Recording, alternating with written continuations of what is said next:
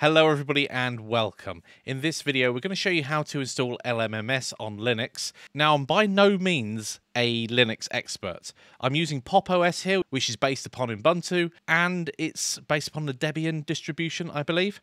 Now most of these distributions have some sort of shop or store, and when you go in there you can search for a program like LMMS, which is one way of installing it, and we have another one just underneath which is a flat pack way of installing it.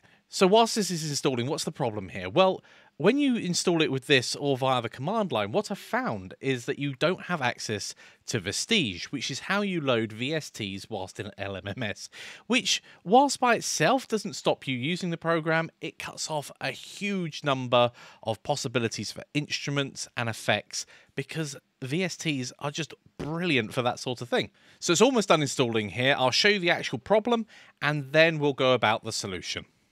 Okay, brilliant. Let's go ahead and open this up. Okay, so over in LMMS, if we go to the sidebar here, we see that usually down by the V's, there is VeSTige, and it's not here at the moment.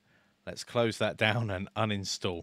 So the way around this, so go to the browser of your choice, search for LMMS, go to download LMMS, and pick this version here.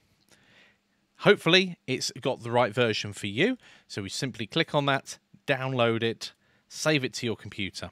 Now the next thing we need to do is run a little command. This may be different on different distributions of Linux. I'm not an expert, but I know this sorts it on my system and hopefully yours as well. I'm going to copy this command. We're going to run it in the terminal.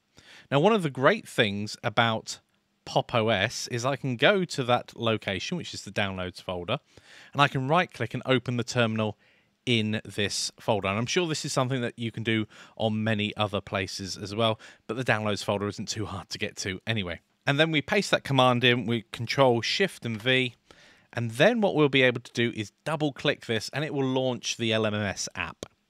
Then if we go to the same place again, down here we've got VeSTige, we can drag and drop that in and start using those VSTs.